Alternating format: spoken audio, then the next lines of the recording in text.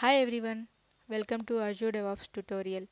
Today we will see how to create Azure DevOps account. Open your browser and search for Azure DevOps. Click on the first link here. It will take you to the official website. Click on sign in. If you already have a Microsoft account, sign in using that. Otherwise, click on create one. So you have to give your mail ID here.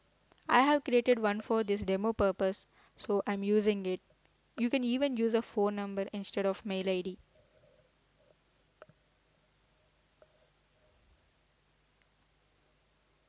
So once you are done, click on next. So create a password.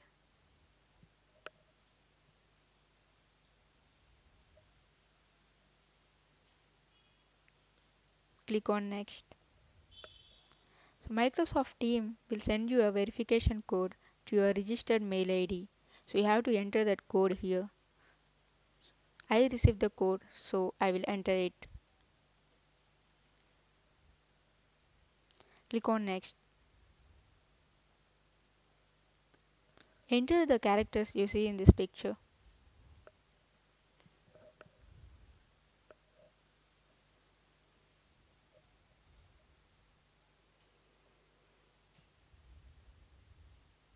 Click on next.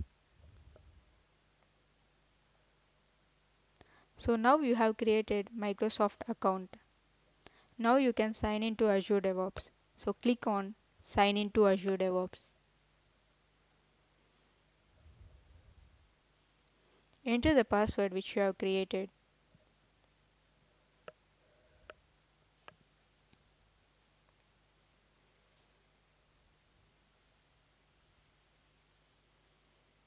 If you would like to change any details here, you can change. Otherwise, click on continue.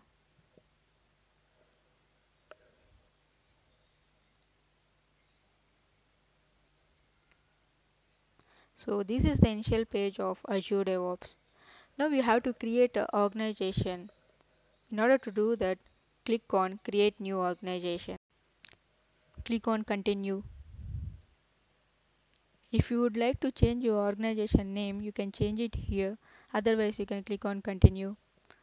This will take you to Azure DevOps organization where you can create projects and work on it. Now we will see how to create a project.